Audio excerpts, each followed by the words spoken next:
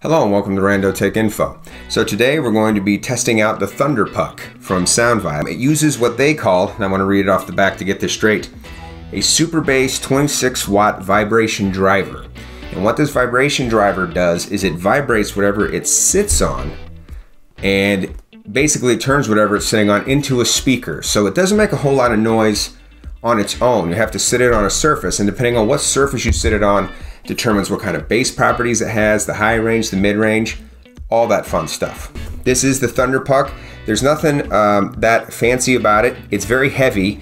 It's got a little suction cup here on the bottom. You basically just sit it down on a surface, and like I said, it'll turn whatever surface it's sitting on into a speaker.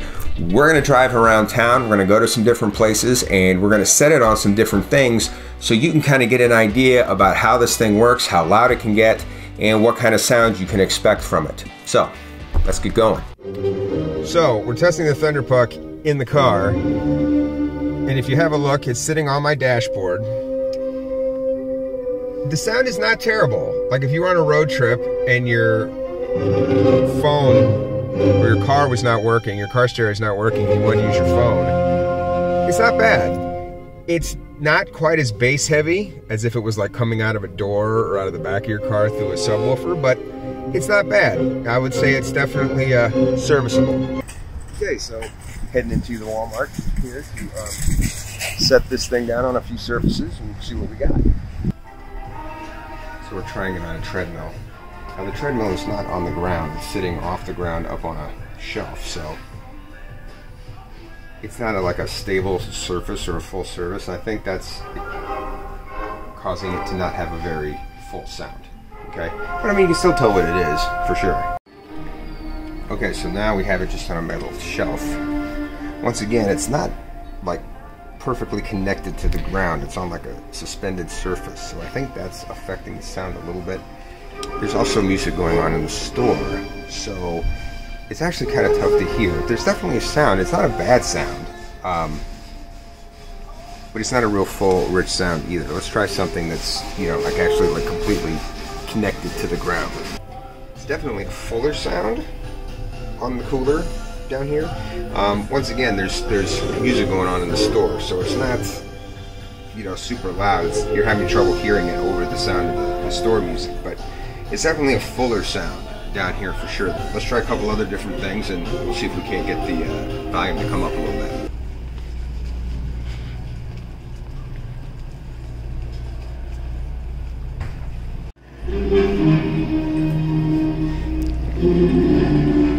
Dang. Upside down dog bowl. Dang. Yeah, that works well. Okay, so on the trunk of the car,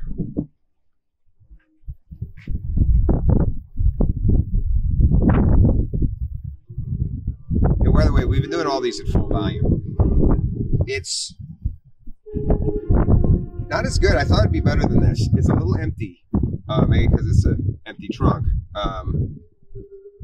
Not super loud. Like if you were outside listening to this on a windy day, like it kind of is today, I'm not sure the sound quality is quite loud enough or good enough for this application. Virtually no sound out of here, which makes sense. This is a porous material. The little suction cup on the bottom's not getting real good suction, and I mean this is just a big hunk of non-vibrating material, so you're basically getting very, very little sound out of this. It basically sounds the same as if you hold it in your hand, and when like you hold it in your hand like this, when the vibration doesn't have anywhere to go, there's very little sound that comes out of here.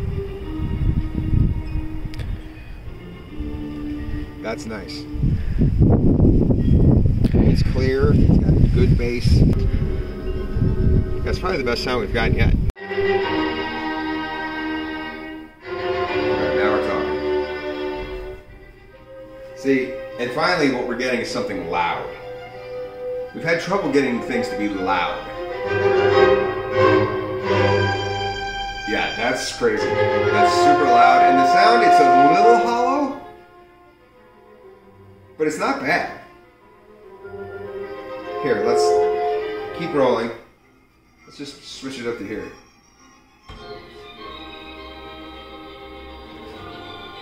Interesting. It's not as loud but the sound is better. It's definitely a fuller, richer sound. It's not quite as loud, but I think I actually like this better. This is also super loud. Sounds pretty good too. Not quite as much bass again, because once again I think because we're suspended here, but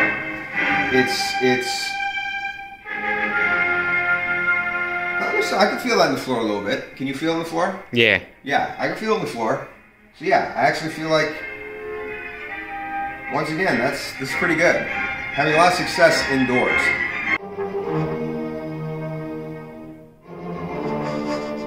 Oh, hear that vibration? See, that's because these are empty. Or not very full, they're hollow. So yeah, you're getting a lot of excess vibration, which is causing it's loud, but the sound quality's not that good. On the toilet, it's not bad.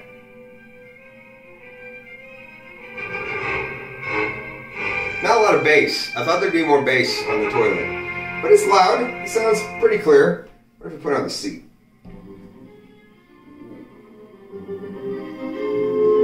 That's that might be the best place we put this yet. So if you get a Thunderpuck, get yourself an extra toilet and put it on the toilet. So after spending a day with the Thunderpuck, what are my thoughts? My thoughts are, it's pretty cool. It does turn whatever you put it on basically into its own speaker. What you set it on does greatly change what it sounds like. So, you know, whether you have it sitting on metal, wood, the size of the object, all that stuff matters. Interestingly enough, I feel like the smaller the thing you set it on, the louder it is, which I guess makes sense, because if it's smaller, it can reach through more of the object. The vibration can maybe get through more of the object, and that's why it's louder. But I was a little surprised by that. As far as the volume goes, I feel like it's loud enough for smaller rooms, maybe even bigger rooms if you set it on the right object. The sound quality can be very, very good depending on what you sit it on. I don't know that it gets loud enough for really large rooms or large rooms with a lot of background noise, and I certainly don't think it's probably loud enough to be used outdoors, at least if there's any kind of wind. As you saw when we were like at the playground, we had trouble hearing it when you got too far away, even when we set it on the objects that it worked really well on, like the slide. This is $100. Is it worth it for $100? I would say if you're somebody who likes showing off your tech at all, if you like anything novel at all, then yes, it's definitely worth the $100 for sure. If you're just looking for a great Bluetooth speaker for $100, you can probably get something a little louder and a little bit more consistent than this. So if you're somebody who's just completely pragmatic, you're an audiophile, and you just want something that works, that gives you the best bang for your buck, this may not be the best purchase for you, but like I said, it does work. It works pretty well.